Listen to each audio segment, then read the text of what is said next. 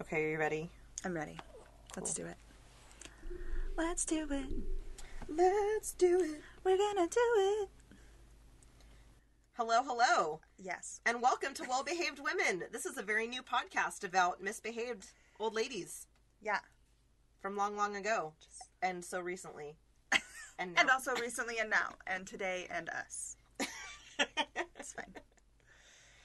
I am your host, Lauren Schill, and I am sitting here with... Kyria Phillips. What's up? Hello. What's up? Hello. It is a new week upon us. We also have our best production assistant, Pippin, here. Yes. He's faithfully half sleepy watching over us. Yeah, just making sure that we have the facts right and are presenting the information fairly.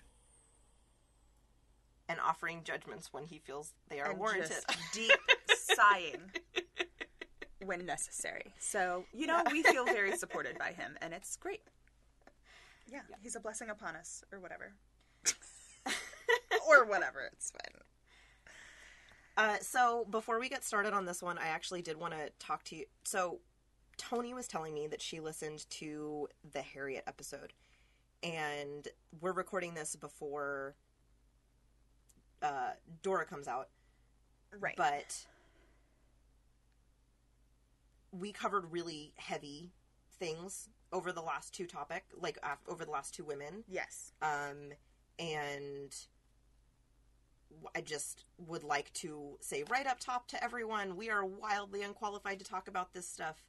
But if I stayed away from all of the things that I shouldn't be talking about, sure, we would be missing out on hearing the stories of people that I think it's important to learn about. Yeah. And so I believe I'm speaking for you as well in when I say, like, every episode we're going to try and do service to the people that we're talking about. Right.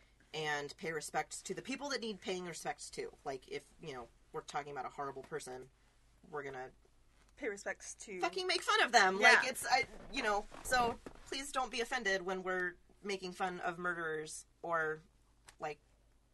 Did I make fun of Harriet Tubman? No. Maybe we did. I don't know. I don't know. But basically, Tony was saying that whenever I was quoting something and I used the word Negro, mm-hmm. She was like, it really bothered her. And while I do understand the sensitivity in right. that, I think it would have been a disservice historically. Like, that is right. part of what was said. That was, like, these are the things that were being talked about. Yeah. And I will try to never treat anyone with disrespect. Right.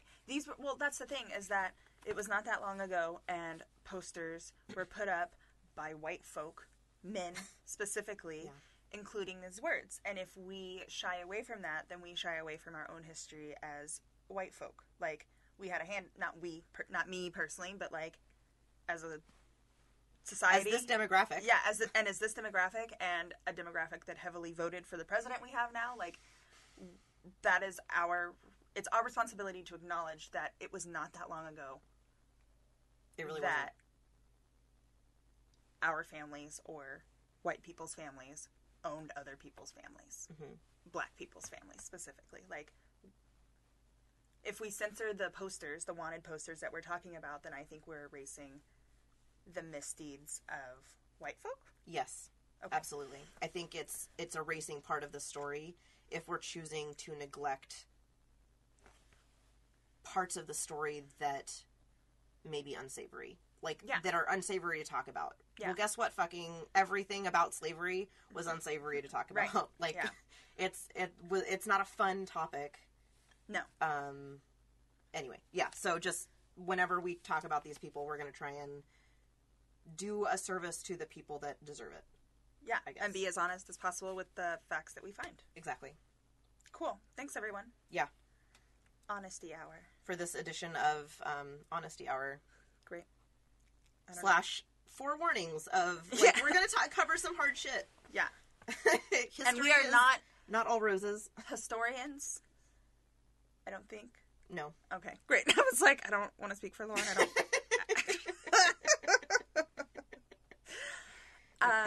I don't consider myself a historian, so I'm just, I'm learning all kinds of stuff. Yeah. On this podcast, and yeah, like we're gonna include all of it. Sorry, that was very stuttery. It doesn't matter. Yeah. Cool. Anyway. Honesty hour. That's us. Cool. And now, to our amazing episode. I'm ready. On this year in history. Yes. The Kushan period is founded. Okay. Phaedrus translates Aesop's fables. Oh. Jesus dies. There were some crowds he wasn't really popular in. Yeah, I might have heard a little bit about it. I know a tiny bit about Jesus. Just a little bit? Yes. Yeah. The myth, the man, the Is legend. it just because of the fact that you grew up in the middle of the Bible Belt? No, I mean, I went to church. Oh. When I was growing up, before I moved in with my mom. Oh, right, you went to evangelical camps. Or Pentecostal camps. Yeah. Pentecostal church camps, and then Pentecostal drama camps. Like, drama team was a big deal for some reason in, like, the southeastern Pentecostal churches. Okay. They would have, Was it always religious dramas? Yes. Okay. Yes. But, like, drama team also had musical numbers that they learned sign language to. Like, it wasn't just drama. It was, like, youth group. And they would put on, like, a variety show, kind of. Gotcha. But it was all... So they would have comedy scenes that were religious and songs. And there was one where it was they were all dressed in black. The whole room was darkened. And then there was, like, black lights. Mm-hmm. And they had white gloves. And they, like, did a Jesus song. Oh, that's cool. With their white gloves. Yeah, it was really cool. That's right? kind of like... And their gloves made these shapes and, like, told the story while the song played. It was crazy. Like, it was crazy good. And it was so much talent. It was very deeply religious.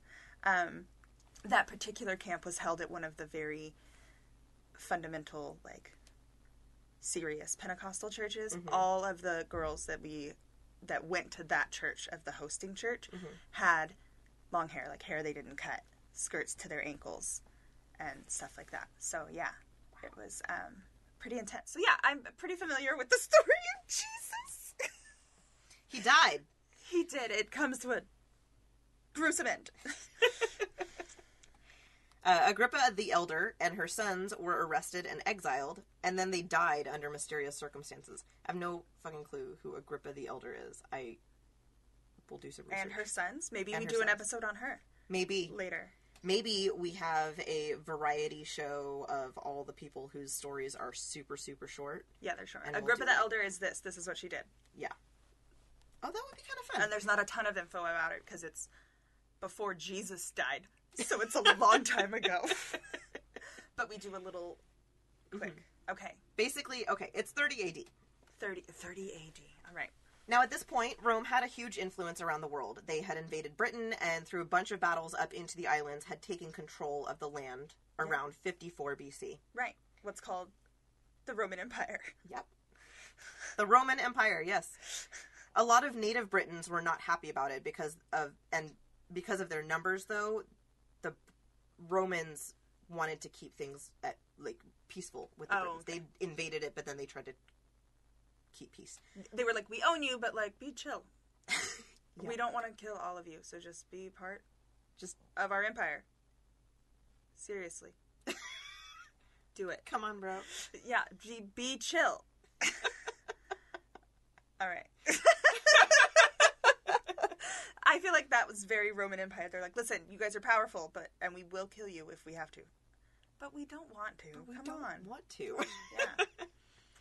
Well, the natives were known as Celts, and this title has a little background that needs to go with the word, and I didn't realize this until I was Celtic? doing all this research. Yeah. Okay. So there's it's a style, but there's also people, whatever. We're going to talk about them. So let's start with the Romans because that's the most obvious one. So what's in your mental image when you think of a Roman around the time of Christ? Soldiers. Mm-hmm. And I don't know, big cities and huge, just you owned so much space. Mm-hmm. Was there a lot of economic inequality? I feel like I don't remember. I don't know if that's a thing that even came up, but I can't remember if that was a part of the Roman life. Oh, See, I'm this sure. is terrible. I mean, there was like a whole took republic, Latin. and there was all sorts of... Yeah, I took Latin for Yeah. 3 years in high school, and I'm like, I don't know. I don't remember What's at the all. I've been to Italy, and Rome, and Pompeii. Like, I don't know anything about it. The Romans were a group of people who had a great time conquering land. When I was researching this, I needed a lot of maps to help me figure out the waxing and the waning of the conquered territories because they overlap a lot, and the timeline is really fuzzy, especially around that time. Right. And historians famously love to disagree on things. Right. I don't know if you knew this. I don't know if you knew this. Recorded history is iffy at that time anyways, right? Like, it's... Yes. And every historian has very strong opinions. Yeah. But basically, these guys started down in Italy, and through a lot of really great leadership, they expanded their rule outward across Europe and into Asia and the northern end of Africa. Mm-hmm. The Romans, known for their military style, were methodical about the takeover of surrounding territories. Okay. Basically, they just had a system and got shit done. Yeah, they went to that place, implemented that system. That area now belongs to us. Right? It's like building another Amazon building in Seattle. Yeah, basically, it's just like Legos. This is what we do. Here's our plans. Yeah. Now we own you. Now let's talk about the Celts. Okay. So there is this old-ass ethnic group that actually has its roots back to the 6th century BC. Okay. Way back. And it started in what is modern-day France, Germany, Slovakia, and Hungary. Mm-hmm. Okay. And a bunch of the little dudes in between those that didn't exist at the time, all that shit. Yeah. The group eventually reached a giant level of expansion across Europe by 275 BC, and they reached all the way down to what is modern-day Turkey. Okay. Wow, dang. That was a gobble. Jesus Christ. Oh, no. So, started in France, and then... Oh, wow, okay. Yeah. Big old space. Right. Huge. The Celts were connected more by a shared language and culture than they were by blood, and by the mid-1st century BC, they had all but been wiped out everywhere but the British Isles. Okay. There had been a huge group of Gauls, which are like a subsection of Celts, that battled Caesar in France in the Gallic War, and when the Celts lost, the Romans pushed them back even further. So as the Romans took over Europe and up into Britain, the people they conquered were very quick to pick up on Roman traditions. Okay. And this led to the Romano-Celtic culture that pretty much survives today. Okay. Yeah. After Caesar's victory, there was a period of time, roughly 2 centuries, where there was a general peace in the land. 200 years. 200 years. Okay. Well, relative peace to Relative. the Romans. Sure. To the Sorry. Romans. It was known as the Pax Romana, or Roman peace. Mostly this was achieved through colonial rule by soldiers and figureheads located in strategic areas. Ah. Okay. I understand. The Roman peace. Quote unquote, quote unquote, quote unquote. Police state. Great. It's a police state is what they exactly. implanted. Yeah. Pretty much. But Britain was not the bustling, overcrowded place it is now. It was wild land, and the people that lived there were tough and still operated very largely as a tribal culture. Okay. In 43 AD, the Claudian Revolt that had led to Roman occupation in Britain, and the Celts surrendered pretty much immediately. Okay. And many leaders were more interested in saving their people than continuing violence and slaughter. So they gave up because they were like, right. People need to live. As per seems the pattern with the Romans. Yeah, pretty much. That's their system. We'll kill you unless you obey. Okay, Yeah. we'll all right, we forfeit. Cool. We'll just keep killing you. There's more of us, and we will just wipe you out. We'll just kill you. Yeah. Take over anyway. Effective. It's an effective form of leadership, I guess. Very effective. In AD 47, the Roman Empire wanted to take away local weapons, and the Celts revolted. On the eastern end of Britain lived a group called the Iceni. This tribe was maybe not quite as fierce or as dangerous as the other tribes in their region. Okay. They were a little more peaceful. When the Romans were about to win again, the royal family from the Iceni tribe reached a compromise with the Roman Emperor Claudius. Prasutagus and his tribe would be spared, and he would be allowed to keep some independence from the rest of the Roman rule. But there was a catch. Okay. There's always a catch. Yeah. What's the catch? He had to will his property to his family and the Roman Empire. So when he died, they would rule it together. So he did this to keep the peace in the region and to allow a certain level of like independence from Roman rule. So basically, only up until his death, though, right? Well, or once he dies, their level of independence kind of still remains. The agreement was that, yeah, if you allow us to still operate peacefully in our own land, in our ways, and stop killing us, when I die, you can share ownership of this land with my daughters. Like, you're already saying that it's Roman land anyway, so we'll just... A piece of paper isn't going to make a fucking difference to this guy. Okay. But as long as his people can still live peacefully. Yeah. Right? All right. So this guy, Tacitus, wrote, the Icenian king Prasutagus, celebrated for his long prosperity, had named the emperor his heir, together with his 2 daughters, an act of deference, which he thought would place his kingdom and household beyond the risk of injury. The result was contrary, so much so that his kingdom was pillaged by centurions, his household by slaves, as though they had been all prizes of war. End quote. So the Romans, as usual, took advantage of their conquered. Right. Even so, the Iceni existed in relative peace under the spiritual leadership of Prasutagus and his wife Boudica. So the Romans came, destroyed his shit, and he was still like, it's fine.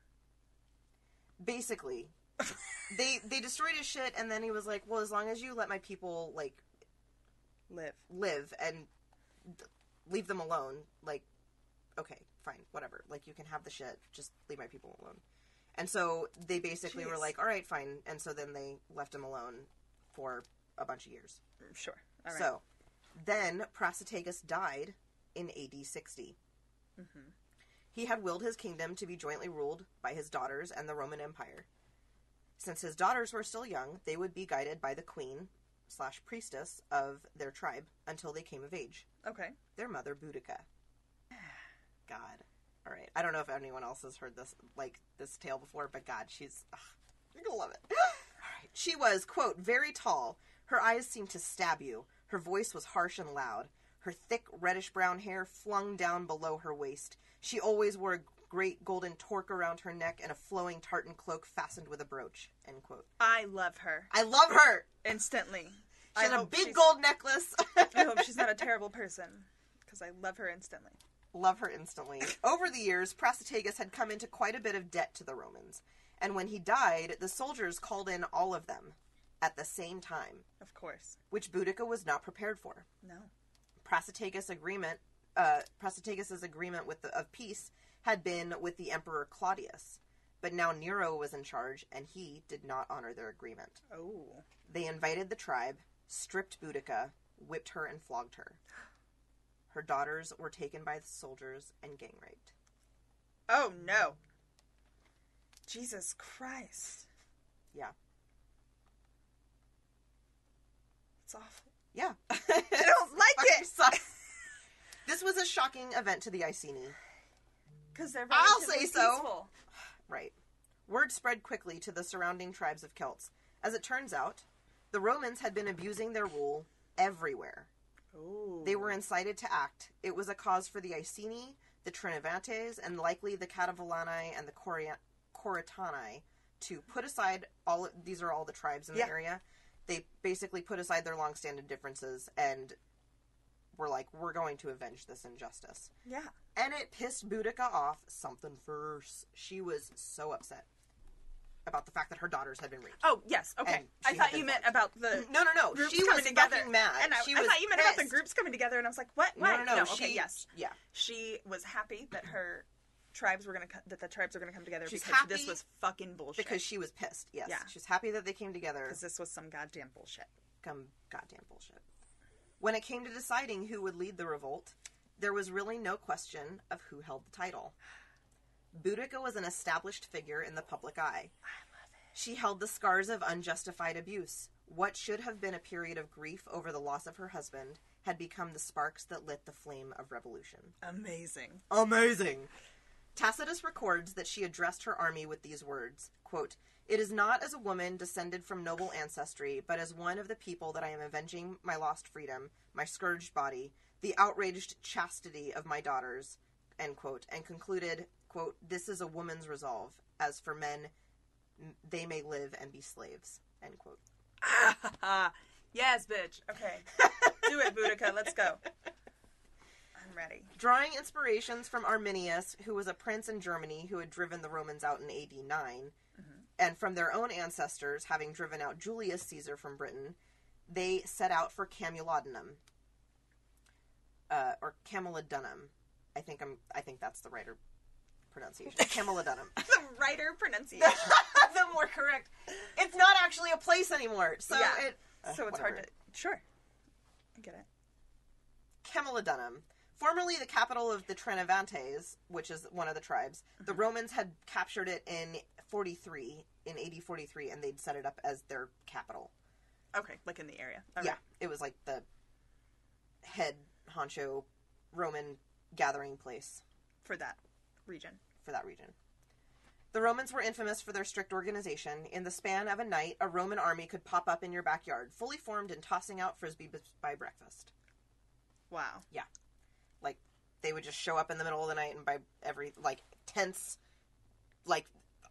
fucking drills, this exercise reminds areas. Me a lot of, and I don't know if I'm wrong or right, so you can cut this out if it doesn't work out, but this reminds me a lot of, I think, the Nazi Party took a lot of inspiration from the way the Romans had everything set up, very bureaucratic. There was always, a ton of, steps and shit that needed to happen, but once it all happened, it was just, efficiency, I think. I will research to see if that holds weight, but yeah, for sure, we will leave it if so, because if so, that's fucking awesome. I love that kind of just strategically logistics. Lauren, every once in a while she comes out and she loves that kind of brain where everything is set up so that when the dominoes fall, everything is fine. Yeah, because when you're planning up to events, that's basically it. You just have to set all of these things up. Well, yeah, planning. I mean, that wonderful. That method works wonderfully for good things. But it's just no, that's what I'm saying. You having a I love that. That's interesting. Is I don't think bad because it's definitely a positive. It's a very organized way to think. It's very admirable. It was just used strategically, terribly. It was just used for horrible purposes. Anyway. They also slowly diminished as they traveled. Wait, so they were going to the So, yeah. In the meantime, as the Romans were conquering Britain, they would set up a camp, and then some of them would stay, and most of them would leave. And then they would set up a camp, and some of them would stay, and most of them would leave. So it's this slowly diminishing army as it moved around. And so there were Romans that were in Camulodunum at that time, but most of the soldiers by that time had gone on to their other conquering things. Right, okay. So they just left behind some people to keep the peace. Keep the peace, Keep the police state active. Basically. Within the city. Yes. And then the majority of them would move on. Right. Okay. So at that moment, the captain of the Roman army, Suetonius, was settled in a place called Londinium that was miles away. Okay. So Boudica's army was made up of angry tribesmen ready to avenge injustice with a blood debt. Their tactics were created in rage with no other goal than that of total annihilation. They descended on Camulodunum all at once, taking the Romans quite by surprise. Yeah. I'd fucking say so. This attack must have been particularly hard on the Trinovantes, as this had been their home, and now they were destroying it. Someone was sent to Catus Decianus.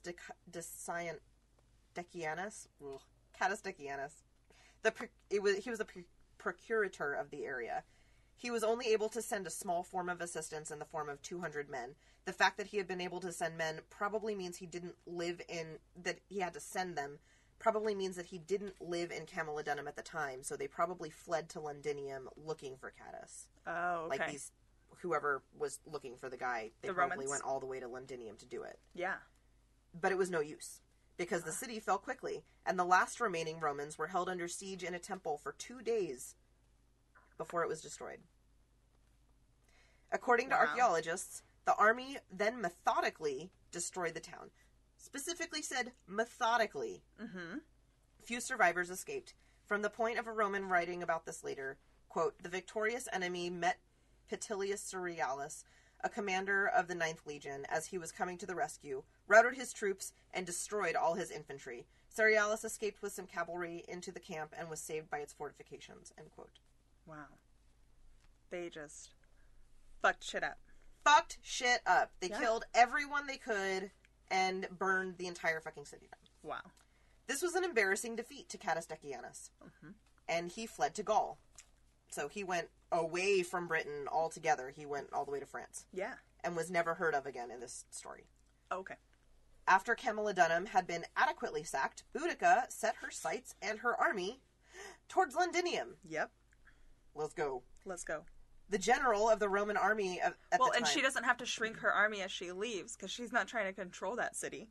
No, She wants burned that to city to the ground. She burned it to the ground. So everybody goes with her. No survivors. Everyone fucking comes with. And everyone, like, the family is coming with, too. This is like a cult. This is like a community affair at Everybody's this point. going. Yeah. Everyone. All the fighting people and all the non-fighters that are there to just watch shit go down. Yeah. All right. Yes. She takes everyone. So her daughters are with her? Her daughters are with her. Her daughters are with her the whole time. Yeah. The general of the Roman army at the time, Suetonius, heard of the defeat and covered a lot more land in a lot less time than it took for Boudica's army to show up. So first, Suetonius had a scant army, making it easy for his fully trained soldiers to cover a lot of ground, as the army wasn't that large. Right. Second, Boudica had gained a following. More than just tribesmen had flocked to her banner, and now women, children, and wagons were just tagging along. They had gained an audience.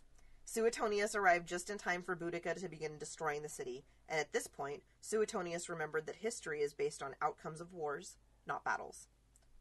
So What up, British History Podcast? Sorry, Yeah. that was where I got that line, and it's so good. Yeah.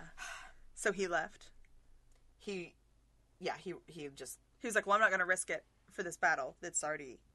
She's already destroying the city. So we're about to get there. Oh, okay. Sorry, I was so excited. I'm jumping ahead. All right. No, we're so good. It's fine.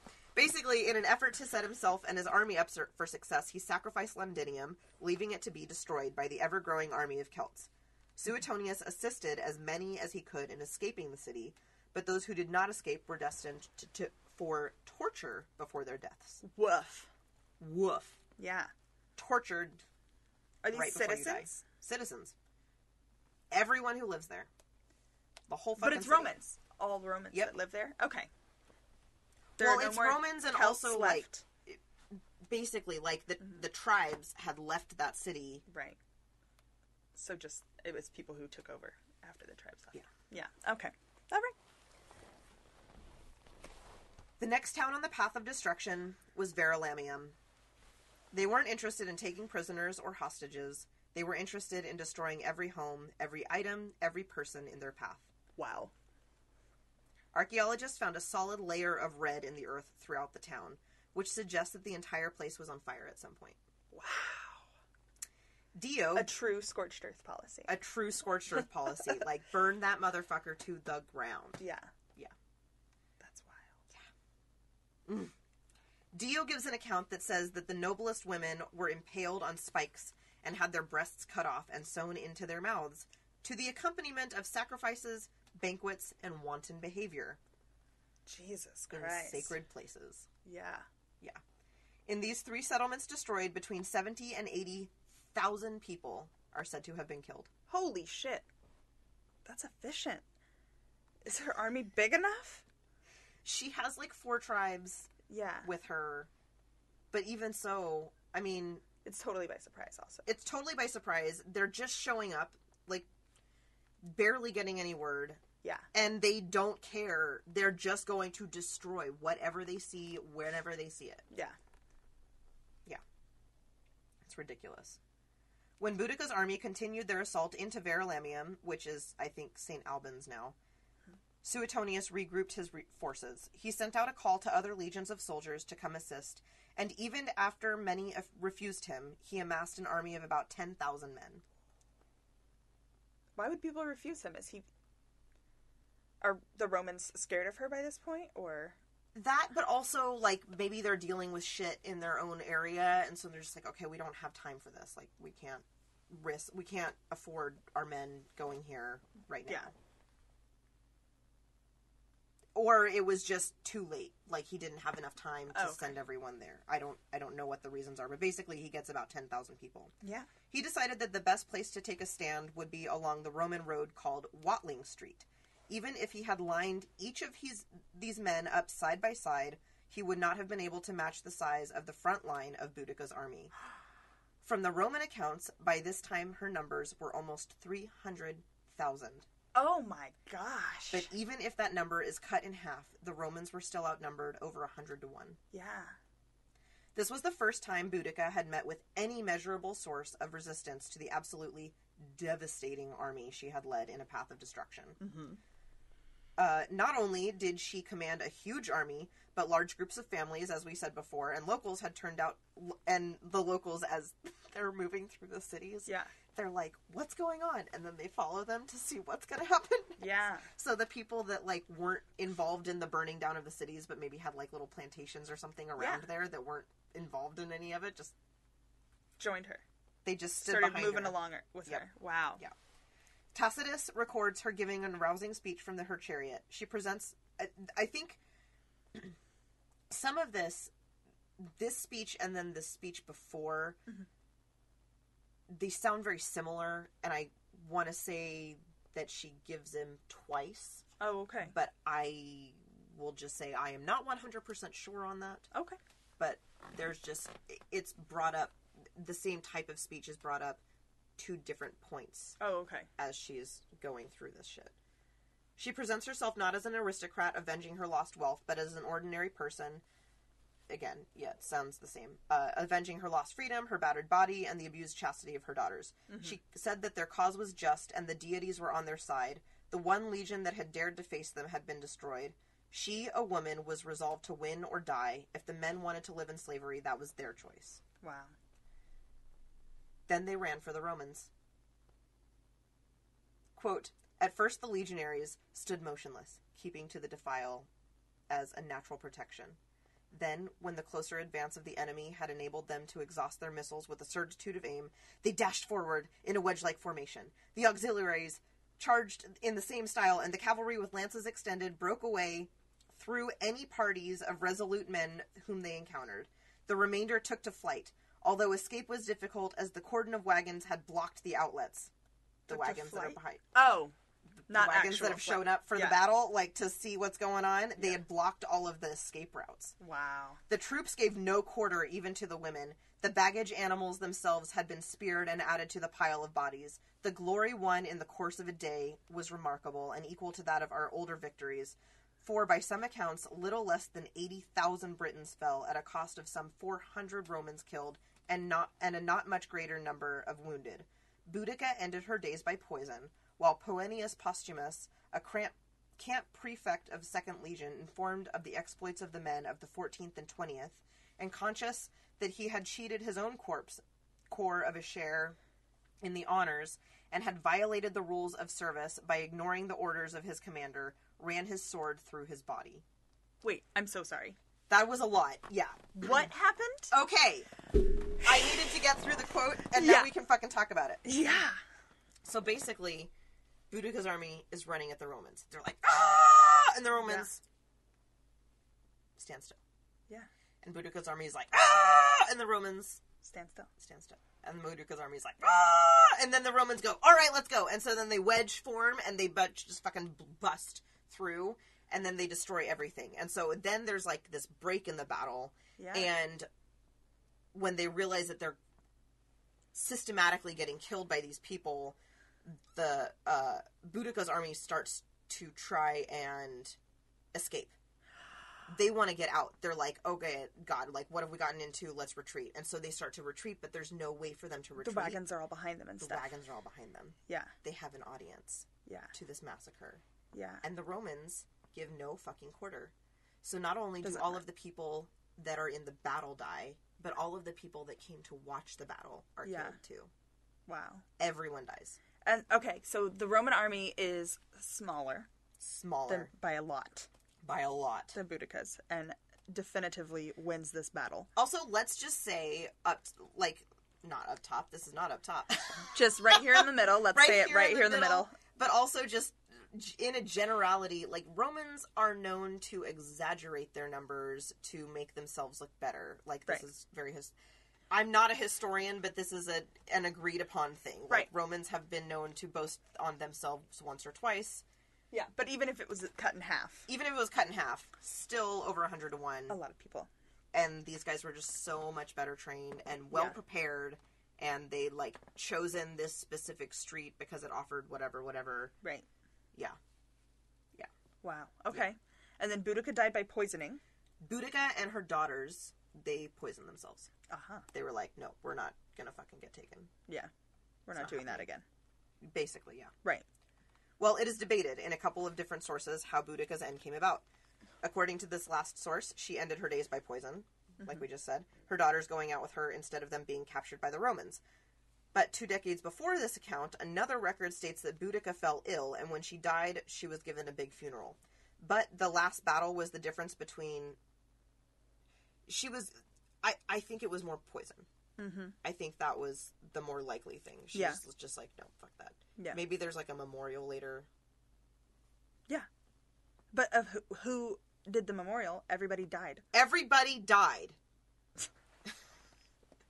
I don't understand. Oh my god. Everyone fucking died. Anyway, that last battle was actually the difference between Britain that we know today and what could have been Britain without any more interference from the Romans. If they had won that battle, it would have driven the Romans out, and we would be looking at a very different, like, Great Britain. It would be like a more Celtic, basically. Huh. Interesting. Yes. Suetonius took Boudica's revolt personally.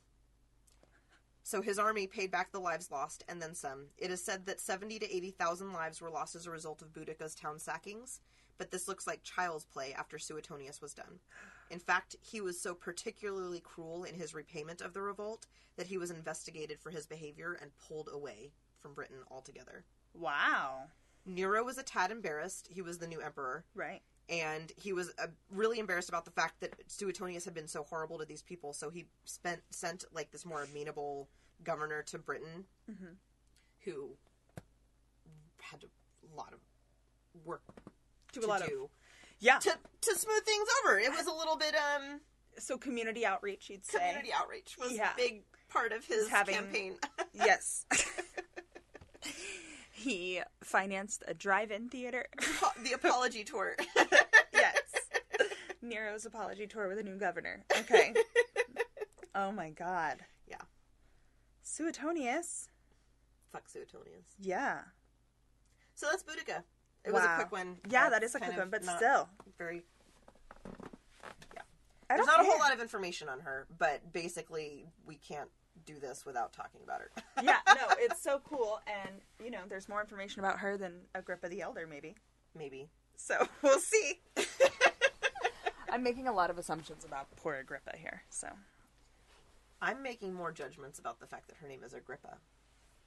That was a popular name back in the time. It comes up on, back in the day. Let me see. I also make big judgments on people named Mildred.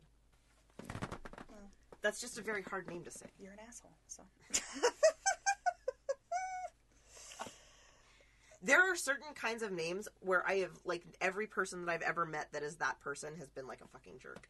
She was born in 14 BC, the doctor of Marcus, something Agrippa, a close supporter of Rome's first emperor, Augustus, and Augustus's daughter, Julia the Elder. At the time of her birth, she had adoptive brothers. I don't know. How much information is there? Oh, a big old Wikipedia article. Hell yeah. Okay, well, I guess that's coming. I'll stop reading about her. Yeah. Cool. Yeah, I love it. Great. This is going to come out in 2020. Oh my god. That's crazy. Happy 2020, hoes. I am so excited for the Roaring 20s to come back. Yeah. I am going to get flapper dresses. You're going full into it. I am fully going into it. Sorry about all that. That's fine. Yeah, no, I love it. Like, I do not look good in short hair, but I will do that cute thing where I put a headband right around my forehead and, like, curl everything and pin it back. Yeah. Ugh. Let's bring back the style of the 20s because it's fucking adorable. Yeah. It is cute. Also glitz and glam.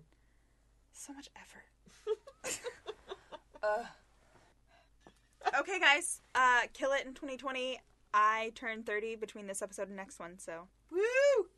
We're going to celebrate in style. Yes. See you when I'm 30. What is your party theme? Desserty 30. Oh my god, I'm so excited. Sorry. We're gonna go. I just wanted you to say that.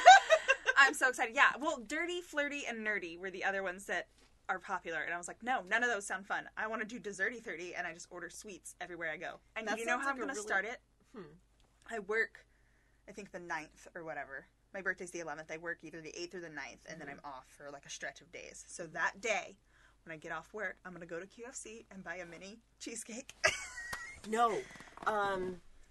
There is this there's this amazing bakery Nouveau, and they have slices of cheesecake. I know, but I don't want to go to Junction at like 7 o'clock at night when I get off work. It will be worth it. That's the thing, is like their cheesecake is so worth it. Well, that's the thing, is that I can go to Bakery Nouveau on one of the days that I'm off work. I want to go to QFC at 7:30 p.m. on a Wednesday and get some fucking cooler cheesecake. And be like, starting desserty 30 right now. And it'll run probably from January 8th through the 15th usually. That's how long my birthday usually spans, about a week. Birthday week? Yeah. I like it. Yeah, so I'm going to have about a week-long celebration, probably, of things that I do. Cool. I don't know. It's really just until I can stop saying, like, this is my birthday lunch, or whatever. Until you can stop. You can't use that as an excuse anymore. Right. It's really up until, like, that stops making sense. Right. I like it. All right, cool. Have a good one, you guys. Happy New Year, guys. Happy Jan. Bye.